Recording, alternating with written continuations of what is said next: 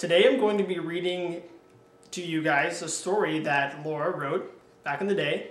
I think it's really good, so hopefully you guys will too.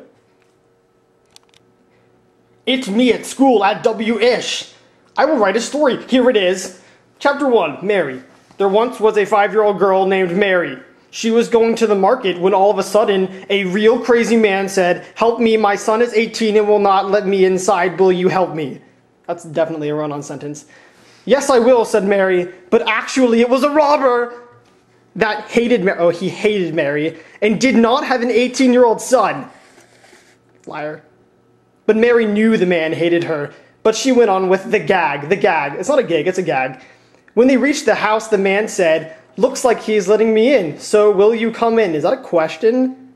No, question marks are just not even used at all in this entire thing, so do not expect them.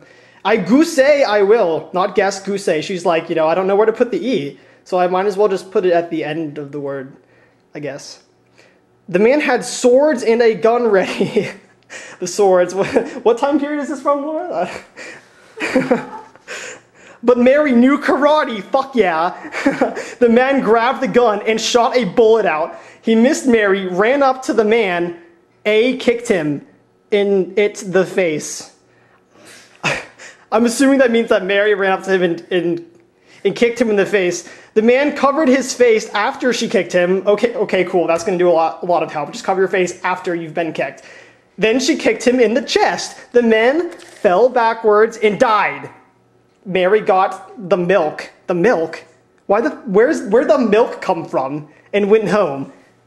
So Mary's a badass karate girl on a mission to get milk with some man, and there's like a robber, or the man is the robber, and she's getting milk. Why is she at somebody's house? And she was going to the market. Whatever. Chapter 2 next.